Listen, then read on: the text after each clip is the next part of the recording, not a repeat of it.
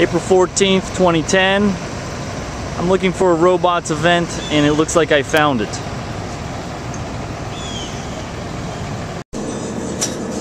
While the students gather for the robots lab,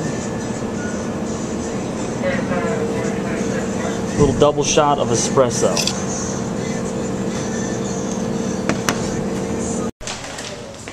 Here we go.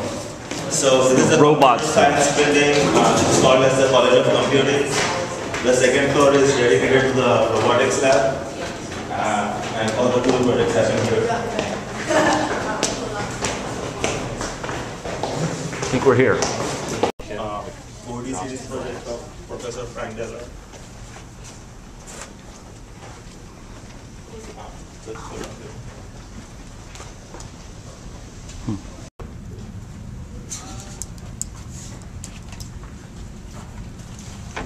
That's cool. Here, actually, move these guys because on the chairs. First link there is our 4D Cities page, which has a little bit of background and movies, and there is a secret door here. This little image, if you click on it, you get a Java applet, which is our 4D Cities demo applet. It creates a 3D model. It doesn't create this in real time. We built this in advance. But instead of just having the 3D model of the city there, you also have a little time slider at the bottom. Okay? And so here, this is a picture from 1967.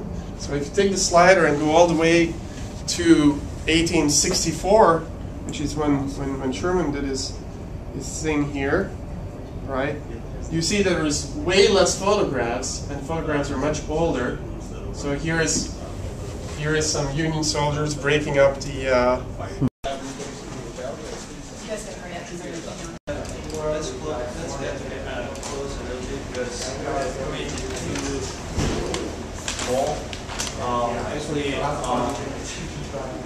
Today the robot arm was supposed to move a little bit, but we had some minor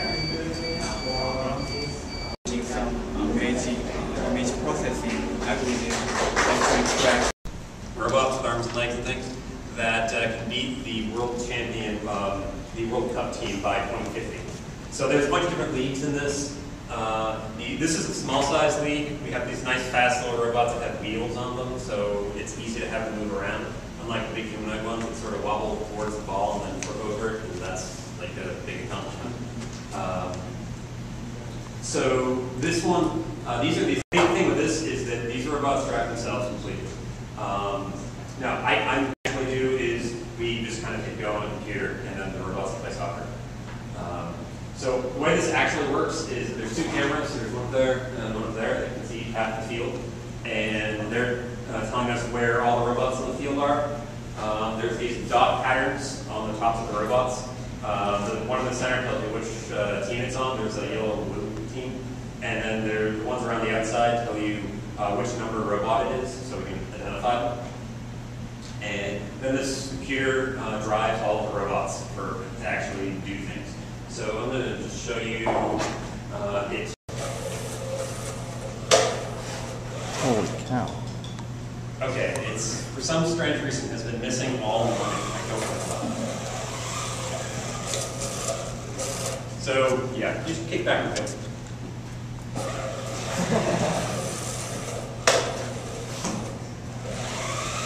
All right, I guess look at my goalie skills here too.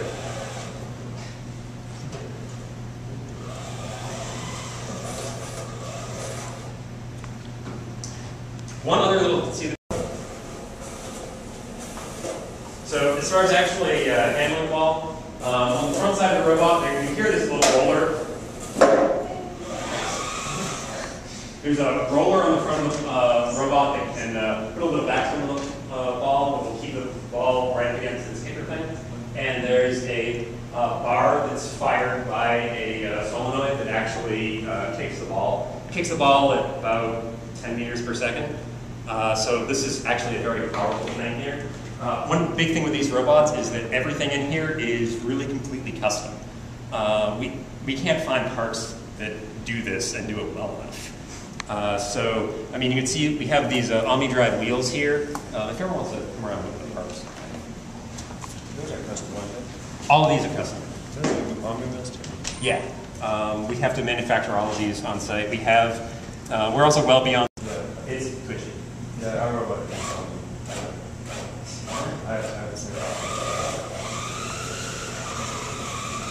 Yeah, so far we've generally found that I think there's like one person in the world that we know of that can actually like drive these effectively as like as well as the computer can, and that guy's a former racer.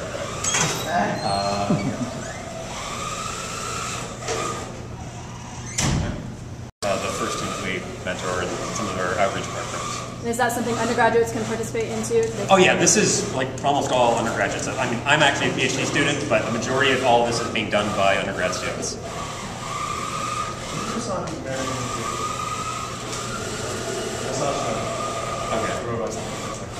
Awesome.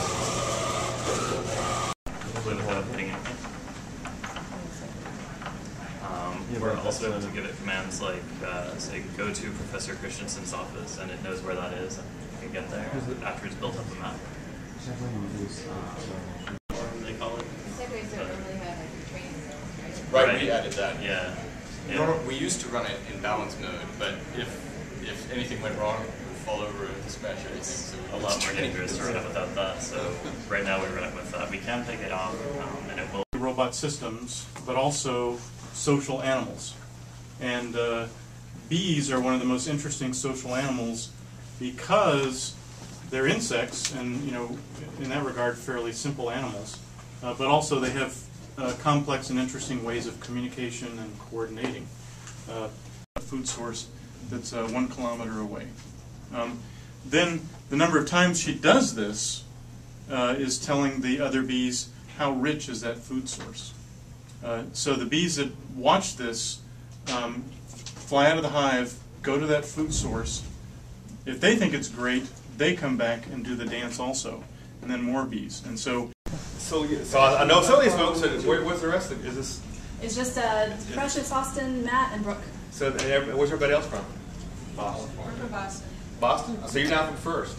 Yes. Yeah. Good. I think so far most schools I have been like one large group from one large school, local. So it's good to see we got First folks here, and some of these folks are folks that I've been working with for a couple of years. But okay, so good to see you all here. There's going to be several things I'm going to show you here, and it'll researchers and PhD students research. A good part of what I'm going to show you here is stuff being done by undergraduates. These are things that you could be doing a year or two after being here at Georgia Tech. You can see them working, and you can see the ground station. We've got a couple things happening there on the ground, people down there working, but this is live from this morning, people working. So I wanted to get to the idea, this is not just all kind of like theoretical stuff where people, we actually have people out in the field, and we have undergraduates out in the field doing real interesting robotics things. Much easier to build than a robot with legs, because when you try to build a leg, you need to deal with lots of joints and links to figure out how it moves, and then the result will be it cannot move so fast. But if we have a robot with wheels to our robot, and then we can study more about how the robot can manipulate things like us. So today we are supposed to show how the robot does, because right now the robot is like a so it can be like so actually the arms start moving. yeah, so that's our picture.